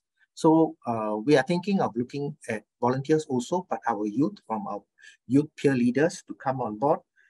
The challenge that we will have is that, what was shared on the learning circles is that basically everybody comes in to learn a certain thing that is, so they are all at the same starting point, right? Okay, they may be more skilled and so on. But when we form a learning circle for the children, for the youth, for our students, we would have a learning circle where people would be at different levels, right? They may come in at different levels. So the facilitator then would have to facilitate a group of people learning things at different levels, right? A P1, maybe a P4 or a P3 level, which is different, right? So we would then also need to explore how that we can stitch these together in a broader team, right? So we need to bring in resources that would then sort of paint the overall topic at a broader level, but then it is explored at the different levels of the students, right? So that learning circle may consist of smaller nodes, right, where they are facilitated by stronger students with weaker students. So some of these things we have to work out, right? And I'm happy to hear comments from my colleagues here from the other SSAs, because some of you have explored some of these things also. I think what we always feel is that education is the equalizer, right? So this is what we want to do, right? There are many other areas that we can explore from what was raised, because adult education and skills development is also something that is very close to my heart. But I think I want to land on this particular point that maybe we can discuss a bit further. Happy to hear comments. Yeah, thanks, Justin. Thank you, Raja. Maybe we should hear from Griff, because the key issue here is the learning circles, Griff, you have supported mainly for adults. And Raja's interested, to get slightly younger, from primary school, secondary school youth, and maybe the older youth can kind of take to it. But do you get a sense that children who are quite young can learn in a peer learning? Sure, yeah, thank you. I mean, absolutely. children and people of all ages, I think, can benefit and participate and teach in a peer learning environment. I think that peer learning for youth, in some ways, age isn't a factor, but in some other ways, especially when we start speaking about such quite young children who, say 4 to 12 or so, there's just a lot, like peer learning for kids ends up looking quite different, and then the main difference being that with adults or people, you could even maybe say 14 and older, people who are sort of in a position to sort of make decisions for themselves and advocate for themselves, both as learners and as human beings. That's a very different type of learning from an environment where a young person is still growing into who they are as a person, which isn't to say, obviously, we're always all still growing, but I think you know what I mean. And so it's not my expertise. I can say that I know a lot of organizations who I'm close to have adapted a lot of these principles for youth. Before my job now, I was working at MIT, and there a lot of the work that came out of the lifelong kindergarten work group, including Scratch, which is the block-based programming language for kids, brings in a lot of principles of peer learning when you see the ways that students and kids are teaching and learning with each other. So I don't want to go too far down the path of saying what exactly needs to change. I know it happens. I know it's out there. I know that a lot of the principles are similar. But I think in my organization right now, at least, we center ourselves around adult education. And I hope that doesn't sound like I'm avoiding your question. No, not at all. I would like to follow up though, because hearing from Zul and from you, so our national libraries kind of focus the 6 topics on career, sustainability, reading, arts, etc. That's the scope of the kind of learning communities they would like to curate and support. And then I wondered, Griff, what was you also curate? You said that P2PU is not a search engine, but that you can actually curate, and your facilitators can create course out curriculum. And I wondered how your coursework does it look different? The scope or the types of topics that you have, how different are they from what we do here? Very similar. I loved watching the presentation. I love seeing the flyers in particular. They look so similar to what we work with. I'm sharing a link to our resources page. As I mentioned, we have, in addition to the 600 or 700 courses, 12 topic guides in popular topics. I think I shared the first 3: anti-racism, business and entrepreneurship, and climate change. The others are communication, computer programming, creativity, digital literacy, history, job readiness, language learning, and science. So lots of overlap. And I think one of the things that I really love about the work that Zul was talking about, which we also see, is being able to frame, I'm putting this in quotes, serious topics and not serious topics in the same learning environment. And for a group of people to be really trying to learn a technical program for their career in the same way that they might practice ukulele or do origami with friends, I think it's really important to hold those as equally important and equally valid learning communities. And so I think we always encourage our library partners to not go too far in one direction of thinking about learning circles only as a tool for the arts or only as a tool for job advancement, but to really explore the model in different formats. And it was very clear that that's what you all are doing at the library as well.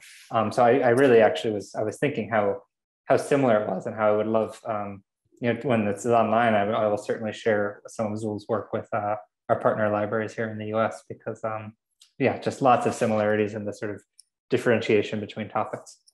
I like how in the same breath you said there are serious and not serious ones, but they're all equally important.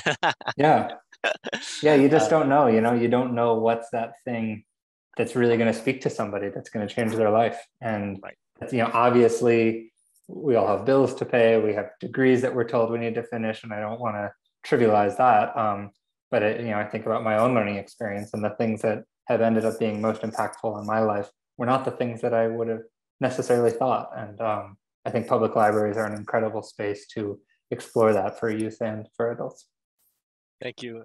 Zul, do you have any reflections on Griff's sharing in general, and whether some of that has any implications for how you're thinking about learning communities. Yeah.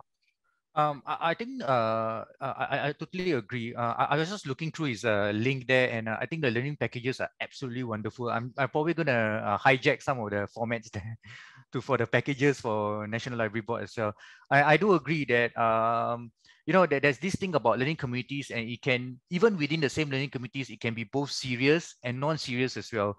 You have your casual hobbies or your casual participants, and you can even have your experts, people who are really into the whole upscaling and development and looking towards learning communities as an option of getting into that degree as well. We have observed that as well within our own learning communities, especially our digital learning communities, like our coding learning communities. There are retirees, there are hobbies, as well as there are people who are really joining it because they want to upskill themselves in the coding portion. So that's the beautiful part about peer-to-peer learning and learning communities. It really caters to a wider range of audiences. Yeah. Thank you so much, Zul. I was reflecting on when Griff had shared about the additional benefits of doing the learning circles, and I'm imagining Singapore cares so much about digital inclusion, and sometimes the seniors are a bit falling behind. But if they could come for a learning circle and learn anything they want, but then they get introduced to Coursera, and as part of that work, you kind of insidiously you're now digitally included because now you know how to go online. So I kind of really like that. I wonder if any of the social service agencies that serve seniors here have any reflections on that. But beyond that, I also think that what struck me about P2PU was that Griff said, he makes learning circles better because of all those that came before it. And there's this kind of intentional way of taking the insights and inputs and creativity of all the learning circles and making that accessible to everyone else that are interested to start that. And Zul also has that in their 5x5 where the facilitators come and share. And I really like that because even though each learning circle is a small community, the small communities learn from one another, they are networked, and then the collective intelligence grows because of that. I would like to now kind of open up to the audience for any questions you have, and of course you can type in the chat, but we will give priorities to people who switch on their videos and raise their hands and want to ask a question. Justin, I was wondering if we can cajole Ranga to say something. Yes, Ranga, are you there? This area. Maybe you can come share with us an update on how learning circles. Oh no, Raja, you put me in a spot. Okay. I have a few of my colleagues here. We are from Beyond Social Services, and we work with children and youth from rental housing neighborhoods. And they are the experts actually, because my colleagues have been running the peer learning circles on the ground for almost more than a year now. And I think I put in the chat that one of the key things that we felt is that it's about learning how to learn. When COVID hit and many of our kids had to go on home-based learning, and definitely the digital divide was huge for them. They were already feeling lost in a physical classroom environment, and then going online and learning through a screen was not easy for them. And what my colleagues have done is to take the initial model we started with and modified it along the way based on interest and behavior of the kids. So one of the key things that we are facing right now is actually how do we manage a bunch of energetic kids in a learning circle where there's really no hierarchy as such, right? So the circle doesn't create hierarchy. And, my colleagues do have some difficult moments to share about how do we keep kids engaged and interested and they still learn without making it a playground for themselves, right? So we want to still focus on the curiosity and the adventure that they have about learning, and they pick the topics, some of them on what they want to learn. Some of them will come to class with what they can't understand back in school, and that also happens as a homework support. But yeah, it's still ongoing learning. So we are not experts in it. We learned a lot from Griff, Zul, and Raja today. So look forward to the journey. Ranga, can I ask, is there a tension? Because I expect, the parents who are worried about the kids would want the kids to go and learn their math and their English and their science. And the kids might be interested in something else. I want to talk about race. I want to talk about gender, or how to code, or how to, all sorts of things. And how do you manage the do you feel that there's a pressure from your stakeholders that the learning circles you run should focus on academic topics rather than stuff that is considered peripheral but very central to what the kids are interested in? Yeah, definitely, Justin. I think this is also a question we'll include in our round of the study that we are doing with the parents as well on how they feel. Because Singapore, we are quite driven towards grades. And when the parents know that the children are coming for a learning circle program, they do expect to see the grades jump by the end of the year. And that doesn't always happen. So there is an ongoing conversation we also need to have with the parents. So, it's not about just the grades, but are the kids, better at getting the concepts, or are they better at sitting down for longer periods than before? So I think this will be an ongoing struggle. But what we have done alongside is taken the peer learning model and introduce it into our paid tuition program. So we had tutors that were being paid and they used to teach one-to-one, right, the kids. But what we have done is to include 2 or 3 other kids from the neighborhood in a neighbor's house, so that a paid tutor comes and works with a group of children so they can learn subjects proper. So there is like several variations of the program ongoing now. So that variation where the kids are a lot more motivated to want to do better in maths or English, they will join the paid tuition circle, versus they can also attend the other peer learning circle, which may not always be focused on subject learning. It's also a lot of activities and learning together, creating projects and so on. Thank you so much. Hope that answers. Yeah. Raja, you wanted to say something? Yeah, I just wanted to say that, what Ranga is sharing is very much similar to our experience. It's the different modalities of learning that you want to offer to your beneficiaries. There's that paid professional teacher model where they do the tuition. There's also that supervised tuition kind of support, but maybe also with a professional. And then there's, of course, that learning circle model where we want to simulate their curiosity and their interest, right? So there are different variations, and it's not to say that a child who wants to take part in one would not take part in another, right? So it's an offering that we have for them. It's to support them in different ways, right? So I thought that particular different ways of addressing their needs is quite important. Can I add something briefly? Ranga, thank you so much for those contributions. Two thoughts I had just in this discussion. One is a lot of it's so much about teaching people how to learn, but also just teaching and showing people that there are more than one way. There's more than one way to learn. And then, that I don't want to sound like a learning circle is the perfect learning environment for every person at every time and every subject. But just that it is something that I think deserves a lot more space at the table of thinking about how our kids or our colleagues or the seniors are learning, because so much, again, I'm talking from a US perspective, but I think it's fairly global. So much of the learning we do ends up feeling sort of lecture-based in its framework. And just to merely provide options of learning can look differently is really, really, I think that's an important goal to be able to reach with any sort of program that's a little different than the norm. And the second point I just want to make is, I mentioned, in the quotes, the serious and the unserious topics. The other dimension of that is that you could take a serious topic and approach it in a very unserious or a very playful way. Or you could take a very playful and a not serious topic and approach it in a very serious and committed way. And in the US, when I'm talking about seriousness, it's really about, will this topic make you more money in your career? Because that's basically what learning and education gets reduced to a lot of the time here. But, we see like web design as an example where some people are coming, running a small business, and they're there because, putting a website together is of dire importance for their livelihood. Whereas other people are there just to mess around and make some fun thing that's just weird and follows their creativity. And I think it's cool to be able to create spaces where those people can learn together. Thanks, Griff. I wanted to kind of follow up with something that Zul had brought up.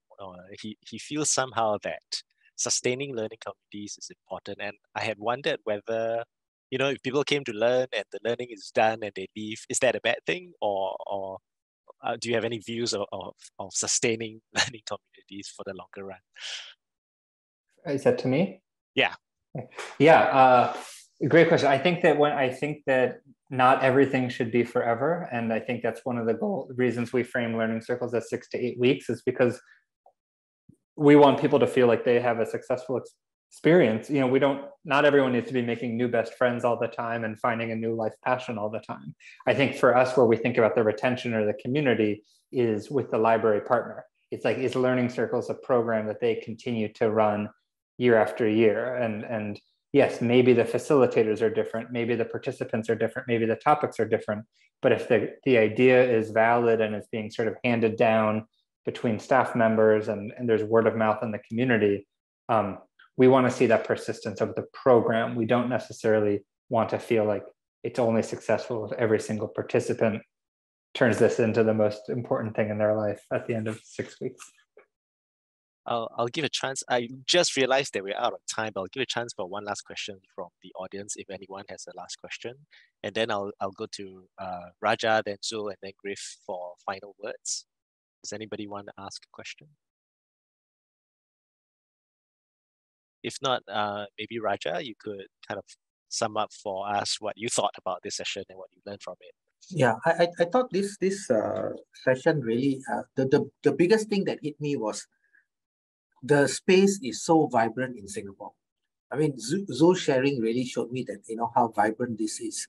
I mean, Griff really put a very good broad stroke to the philosophy behind learning circles, right? I really felt very connected to what he said about being education is for good. It's a good, right? It's for good, and how we best learn from each other, right? So I thought that was something that I took away from this. It's interesting because we are going into this. I will have to learn from people that have done this for a longer time, people like Zul, people like Griff, and even people like Ranga and Beyond Social Services in how we move forward in this area. So thank you very much, everybody. Thank you so much, Raja. Over to you, Zul. Right. So I think one of the biggest takeaway for me from this presentation is how Griff mentioned about that knowledge should be made available to all, right? That people can gain knowledge without having to pay a premium sum of money for it, right? And learning circles and learning communities actually form one of the examples of how that knowledge can be shared effectively and safely in an environment for its members to grow together. I think that's one of my biggest takeaway points. I really hope to work closely with both Mr. Raja and Ms. Griff as well for future collaborations. Yep, thanks. Thank you, Zul. And over to you, Griff. Yeah, again, I want to thank everyone and feel very grateful to be part of this space in this community. And I guess I'm reflecting on, you know, here we are talking about the nonprofit sector in Singapore. You know, I think there's so many unique communities that are having similar discussions around the world in different places. It's so inspiring to be able to come and see such alignment with, you know, the work that's happening with informal, non-formal learning in Singapore. So I feel very motivated and incentivized to, you know, talk about some of the things I've seen here when I talk to my library partners. And I think in that way, I come back to sort of what I was saying in my presentation, that, you know, we are also, you know, have the opportunity to be learning from each other, to be generous in how we share, to assume, you know, the best intentions with how we communicate with one another, and you know, and share basically. And I think in that way we can really be stringing together a really global network of organizations that are advocating for this way of learning that is really, I think, ultimately about helping people figure out the path that they want to be on as individuals, which is really, you know, there's no more noble purpose than that. So thank you so much for the opportunity to join you all. Thank you, Griff. And I would like to, you know, it's an open offer here that if people are interested to form a learning circle, to learn about learning circles, get in touch with me.